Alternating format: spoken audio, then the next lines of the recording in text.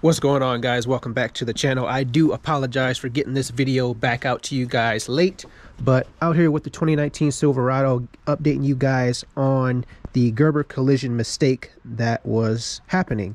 So real quick recap of the story. Unfortunately, I backed into a rock, and I'll show you that rock over here real quick, which one I ran into. Can we squeeze through here? Yeah. All right. Here's our issue. Boulder. You'll be able to see some of the black still here on the rock. But this is exactly where I scraped this rock. I did finally turn this rock, so we have more of a straight angle now for when I pull the 2001 Dodge Ram into the driveway. I don't hit it again, or with the newer truck, I don't hit it again for a second time. But this is where I scraped it. This point was on this side, and I was backing the 2019 Silverado in here, and I turned the wheel to the right to back in at this kind of left or right to left angle, and completely took out that side of the Silverado, as you guys saw in that picture in that video. Okay, coming back up to the front of the truck here. So as you guys saw in the first video, this is what the damage looked like, and this is what it looks like now. And this is what it looks like now, today, talking to you guys. So when I went to pick up the truck from Gerber Collision, everything was great here. New fender. So this whole section right here is brand spanking new. This door piece here, remember we had a block of chip protective film on here, which we have to go and get back on the truck in about 30 days here to let this paint set up correctly before applying the film back over it. Absolutely glad that Block of Chip put that film on here, and I had them do that because this saved my entire door, or that film saved my entire door from having to get replaced or having to do more costly work to repair this door damage that happened. But went to pick up the truck from Gerber Collision, and I'm absolutely grateful for my wife because she told me to make sure I check over everything before I take the truck. And I'm glad she did that because everything was not correct before I took the truck. As you guys know, they did not replace this piece here. There was that mark right here that the rock also hit.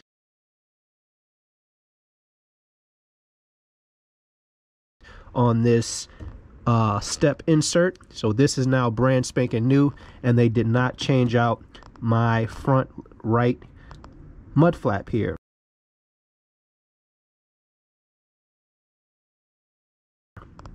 Now it is correct, and in the previous video I showed you guys that. Here's a little clip about that. So the understanding is that this is not factory. The factory mud flap is actually pretty shorter. It comes out to about right here in length. This is an aftermarket mud flap.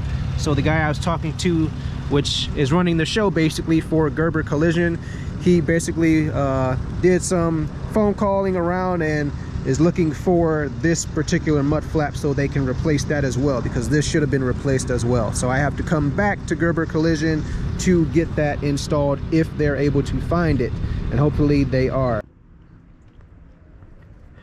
So now everything is correct.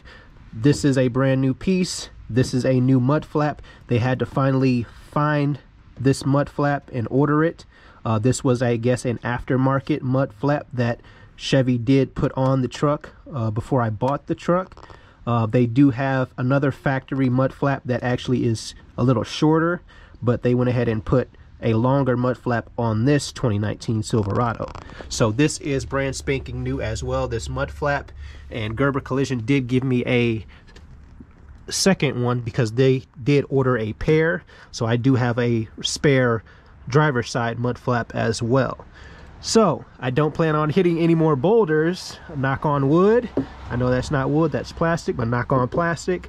But I do have a spare in case.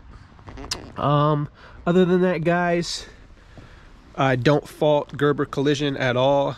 It was an honest mistake. Their guy looked the truck over and As you guys know, as soon as I pointed out the issue of like, hey, was that supposed to be changed? No, yes, it was supposed to be changed, but it wasn't changed. Hey, was that mud flap supposed to be changed? Here's the same one that's been on the truck. It wasn't changed.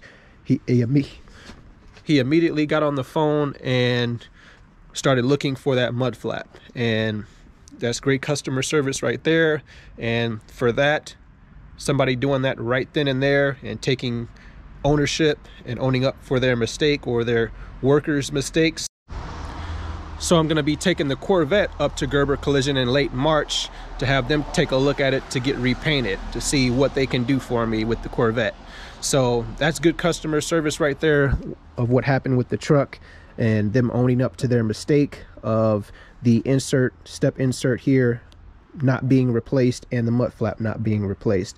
And now those are both brand spanking new. This fender again is brand new. The door was buffed out and the paint was blended correctly and looks brand new. Obviously we got a little rolled grime on here right now, but that'll be pressure washed in a couple days here shortly. So the issue was, or the thing was, that since I did take the truck, I had to then wait a few days for them to find this mud flap, and then I had to drive the truck all the way back up to Gerber Collision in Mentor on Tyler Boulevard to get this mud flap installed. It took no longer than 20 minutes for them to pull the truck in, take off the old factory mud flap, put this new factory aftermarket mud flap on, which was the same one that they found and were able to find. And it took about 20 minutes for them to throw this one back on or put this one on and send me on my way at no cost.